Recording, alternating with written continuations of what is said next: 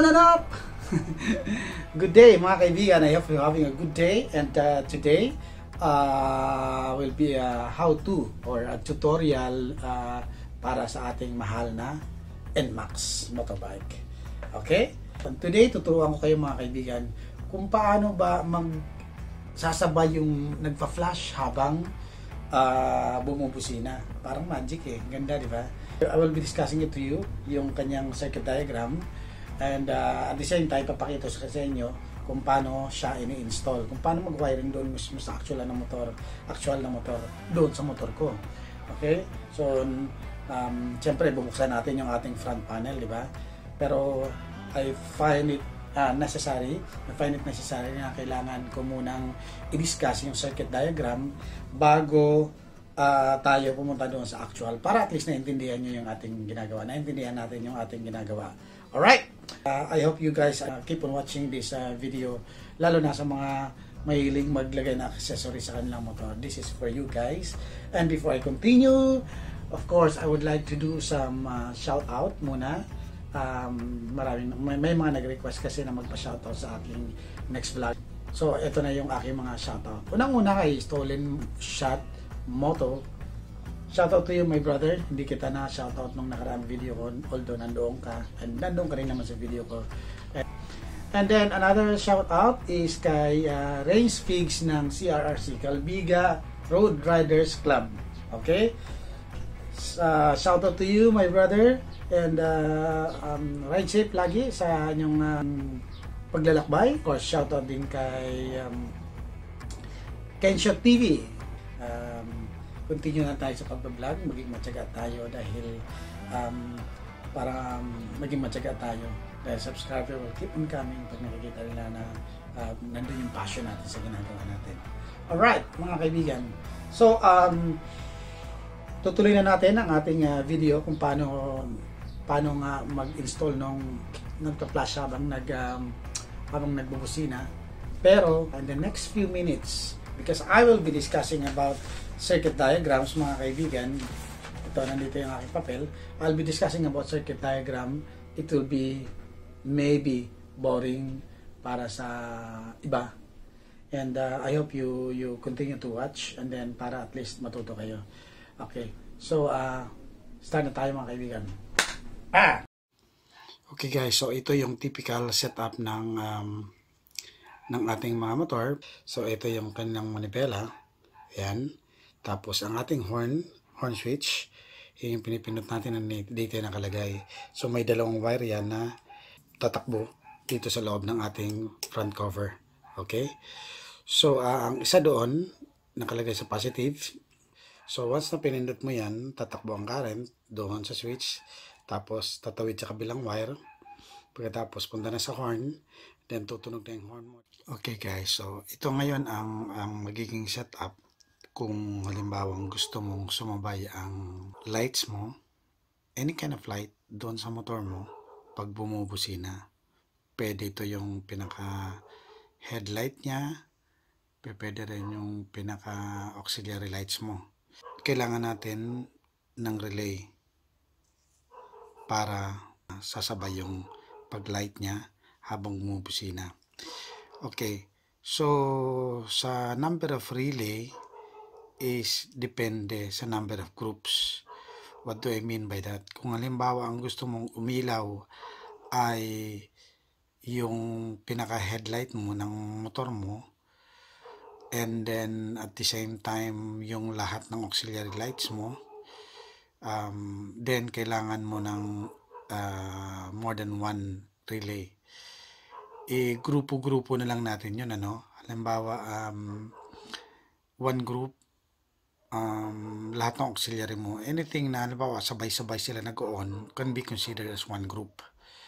Tapos kung ang kagaya ng headlight mo hindi naman siya sabay umiilaw, auxiliary lights, so magkaibang relay yun. Yung number of relay mo is depende sa number of grupo ng mga lights na gusto mong i-on. Hindi mo pwedeng pagsamasamahin yun sa isang relay, ang headlight, ang auxiliary mo, at kung ano-ano pa. Hindi pa pwede. So, sa ngayon, I find it useless maglagay nito yung ilaw na sasabay sa busina sa auxiliary mo kung lagi namang naka-on ang auxiliary mo. Kasi kung lagi naka-on ang auxiliary mo, auxiliary lights, then pag nagbusina ka at gusto mong umilaw, nakailaw na eh. 'Di ba? So applicable lang itong ganito kung halimbawa na not all the time naka-on yung lights na gusto mong i-on. For example, yung headlight mo, yung high beam, 'di ba? Yung high beam mo hindi naman lagi naka-on 'yan. So, kung gusto mo, doon mo ikakabit itong relay. Kung gusto mong yun ang nilang ang umiilaw pag magbubusina ka. So, tandaan nyo yung condition na yan. Magiging useless lang ang effort nyo kung auxiliary lights mo lagi naka-on na gusto mo siyang sumabay o magbusina. Okay? So, pwede na lang siguro kung lagi naka-on auxiliary mo, pwedeng yung pinaka-high beam mo. Pero, pag yung pinaka-high beam mo naman, halimbawa, lagi naka-on yung auxiliary mo, wala rin point. Kasi hindi na halos mapapansin yung high beam mo. 'Di ba? Pag naka-on yung auxiliary mo. So, dapat talaga, ideally, dapat hindi lagi naka-on ang auxiliary mo para maging applicable ito para sa'yo. Kung nag-fit in ka doon sa condition na sinasabi ko, then okay, let's go ahead and do this one. So, ito ngayon yung dagdag na relay. I-activate natin ng relay na to kung halimbawang magbubusina ka. So, pag bumisina ka ngayon, pag na-activate ito, itatap lang natin yung wire doon dito sa relay. So, para ma-activate na rin to. Once na bumusina ka at tumunog itong horn mo, ma-activate yung relay, iilaw din yung mga lights mo na gusto mong pailawin. Pag nag-activate itong relay, papalo to. So, magkakaroon siya ng supply. Hindi man galing dito sa switch, kundi galing siya dito sa relay dahil nakakonect siya sa positive. Pag pumalo siyang gano'n, magkocontact, dadaloy siya doon. So, iilaw pareho. Okay, so ganito magiging setup natin pag dual horn ka naman. Pag dual horn, normally, meron kang relay para sa busina mo. Ito ngayon, yung idadagdag mong relay na pag na-activate yung busina mo, which is ma-activate itong relay, tutunog siya. So, kailangan mo rin itong i-activate para mag-on yung mga ilaw mo. So, paano mo gagawin yon? Magtatap ka ng wire dito, kukuha ka ng positive. Dito ka kukuha ng positive. Para kung kailan lang naka-activate ang horn mo, doon mo lang i-activate itong relay na to. Itong relay na to, yung papunta yung isang wire na papunta doon sa horn, doon ka magtatap. Okay? So, pag na-activate, meron din yan 12 volts. Pag nagkaroon ng 12 volts yan, dadaloy doon sa idinagdag mong relay. Mag-activate ngayon itong relay na to. Pag nag-activate to, papalo siya, iilaw na to. So once na halimbawa binitawan mo na yung pindutan ng busina, it means mawawala na rin yung power ng relay, mawawala na rin yung ilaw. Again, I am under the assumption na hindi mo siya ino-on lagi.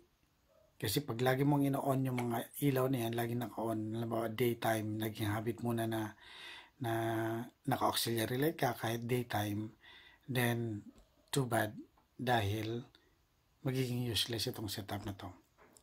Okay, that's how it works. So, meron pa tayo isang setup. Okay guys, so ito yung isang setup na hindi ko alam kung karamihan ganito.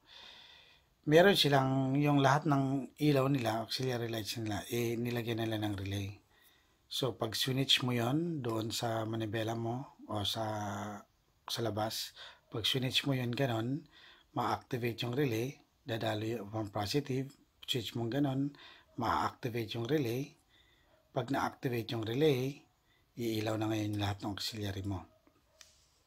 Kung halimbawa gusto mong sumabay ang ilaw sa busina, ito naman ang gagawin mo. Magdadagdag ka ng relay itong gitna. Dadagdagan mo ngayon. Okay? Pag nag-horn ka, ma-activate itong relay mo, Itong relay naman, i-activate naman niya itong relay ng existing relay para sa mga ilaw mo. So, kumbaga pasahan lang sila. Parang yung mga ibang tao dyan, pasa-pasa, di ba? Okay, joke lang yun. It's actually quite simple, pero syempre pagdating mo doon sa mga motor, maraming wires na nakakabit here and there, di ba? Doon ka ngayon malilito. Pero in reality, hindi naman. Basta maging guidance mo lang yung diagram mo. Alam mo kung saan yung pupuntirehin mo. Okay, so mga kaibigan, ito na ngayon. Nandito na tayo sa harapan ng aking NMAX na bukas. Unang-una, i-locate mo yung relay ng horn. Ang relay ng tambutso tuloy. Put mo. Ano ba yan? Put-put ba? Busina? Shit, ano ba yan? Unang-una, kailangan i-locate mo yung busina ng put-put mo. Okay? So mga kaibigan, ito yon. So ito yung relay na yan. So kailangan mo ma-identify ngayon as per my diagram. So that would be yung 87 dito sa relay na to.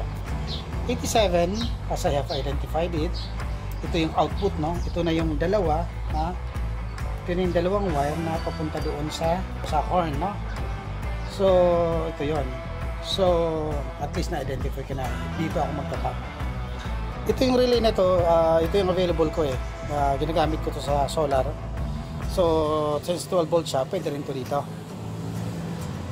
In principle, pareho lang yan.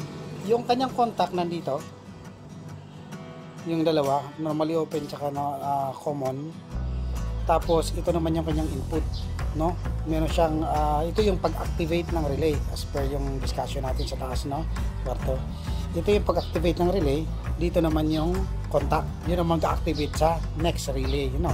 Yung positive para ma-activate tong relay na to sa aking diagram, ito yon. Okay?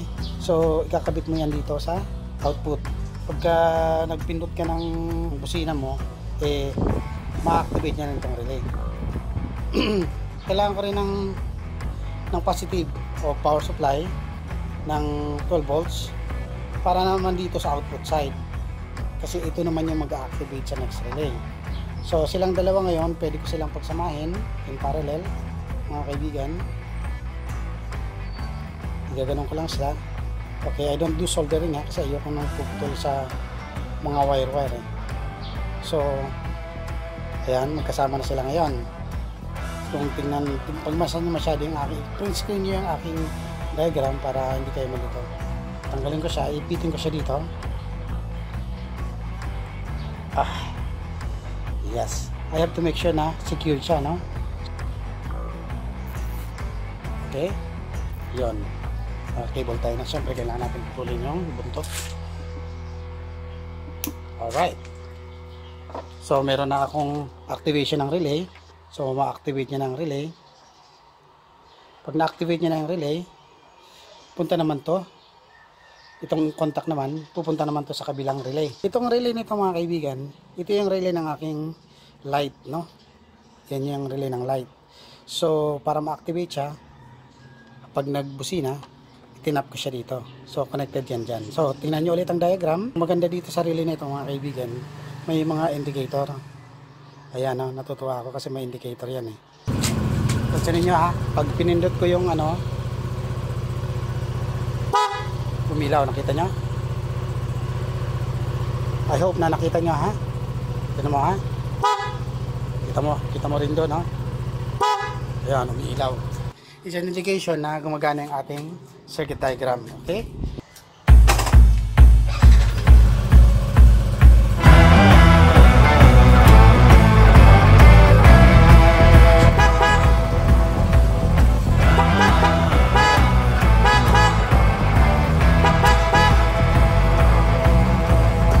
So guys, tapos na ang ating installation ng relay, tapos wiring and testing.